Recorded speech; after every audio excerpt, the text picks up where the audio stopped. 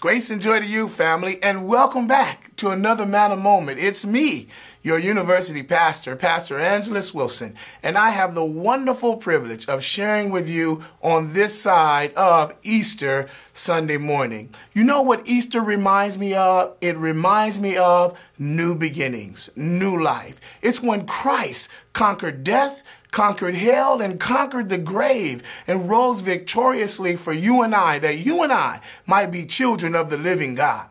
And in this time and in this season of transformation, I thought I would come today and just share a brief story with you. You know, you watch me come into your cohorts every week and you wonder, who is this guy? And I thought today, why don't I share my story about transformation? Well, here we go. I'm a graduate of Fresno Pacific. 25 years ago, I graduated from here with a bachelor's degree in social work, and this university changed my life.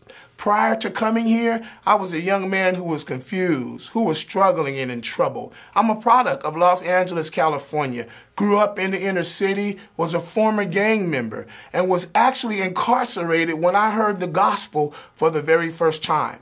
Prior to coming to Fresno Pacific, I came to Fresno City College to play basketball at the invitation of a young woman who was my high school teacher, who was discipling me after incarceration. Her name was Miss Jackie Lyons. What a gift from God she was. She invited me to come to Fresno and to participate in more discipleship and led me to Fresno City College. At Fresno City College, there was a basketball coach. After 2 years of studying there, referred me over to Fresno Pacific, where I came into the hands of Dr. Glenn Snyder, who at that time was our basketball coach and mentor, and he began to disciple me in the things of God.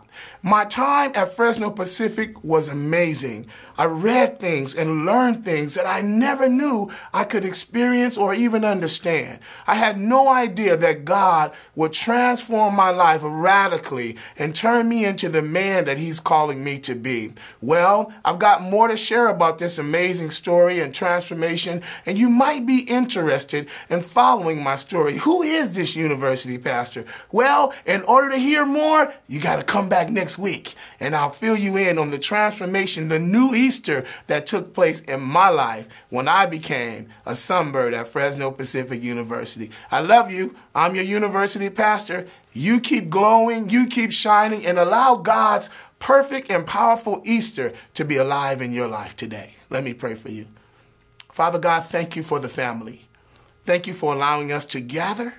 Thank you for allowing us to exchange stories and to hear about the wonderful work of transformation that you are doing on this side of the resurrection.